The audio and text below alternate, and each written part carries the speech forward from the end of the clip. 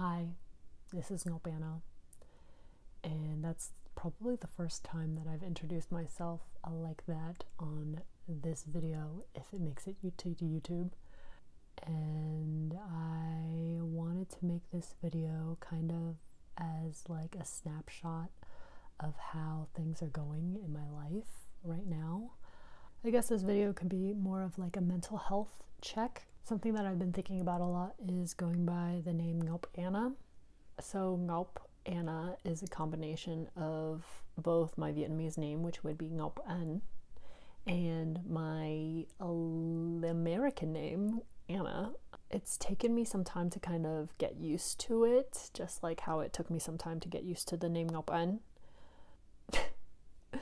I remember when I first started going by Ngoc An, I would tell people what it is, and after getting over the whole like, can they even say the name, I would also have to remember to respond to the name, and also in its different variations, because everybody pronounces it differently, which is fine, which is expected, which is cool. But now that I guess I'm going by Ngoc Anna, it's kind of like a lessening of things.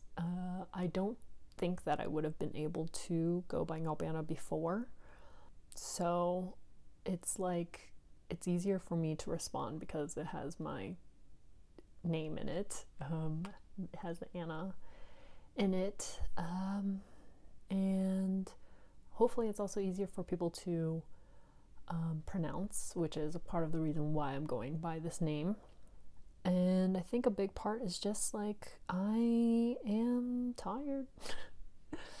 I'm tired of fighting that fight. I'm tired of people not knowing how to say my name and kind of like breezing over it, and I'm more open to compromise.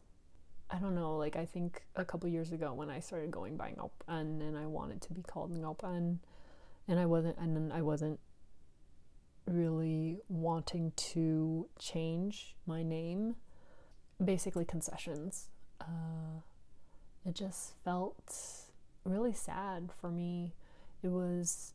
I just thought of history and the hurt and the inability to try, and it just really it watered the seeds of sadness a lot. I watered the seeds of sadness constantly in my standing up for what I thought was right. And sometimes it would bring me joy, and knowing that I was trying to quote unquote make the world a better place. That would give me some comfort, but the everydayness of it, the everydayness of like people not saying my name, just being really different. And I think Ngoc Anna is even more different, to be honest, because it's definitely not American, but it's also definitely not Vietnamese either, which, you know, to me now seems just like that's so me. I think I'm gonna try this out. It's kind of like a halfway. Maybe I'm just gonna go in a circle, and a couple of years later I'll just be going by Anna. I do see that like every day when I meet people, I am a teacher. I'm teaching people things. I'm sharing my culture, a culture that I am a participant in, that has nourished me, that has raised me. I guess Ngoc Anna is going to be more of like a nickname that I have people call me, because I think that on my IMDb I'm still going to keep Ngoc An. I can't believe it. And it's a lifelong journey, and I have a lot of options. I really do. Ngoc Anna. Ngoc Anna. Oh, fun times. Fun times indeed. Mental health. Another thing that has been helping my mental health is my connection with Buddhism. I recently went to a Vietnamese Buddhist monastery for a 3-month retreat, and it was cool. The reason why I picked a Buddhist monastery is just that's something I'm very familiar with, something that I grew up with. We went to a Buddhist nun temple with nuns, and that's where I learned Vietnamese every Sunday. And my mom would also take us to like week-long retreats, and it seems to help her. So really my connection with Buddhism is just exploring my ancestral inheritance is what it is. My connection to Buddhism is a way to appease my mom, basically. A way to make her happy, to accompany her. But it's become a little bit more than that for me now. I want to keep going because there are things that I have picked up from my time either at the temple where I learned Vietnamese,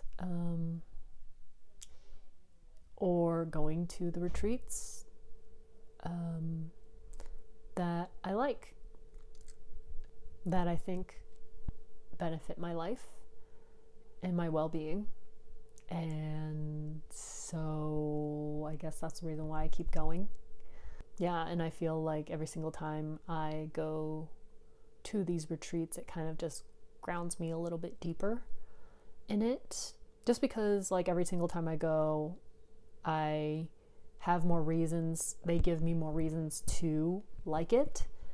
And also I'm more familiar with the practice, and I'm more confident that it benefits me.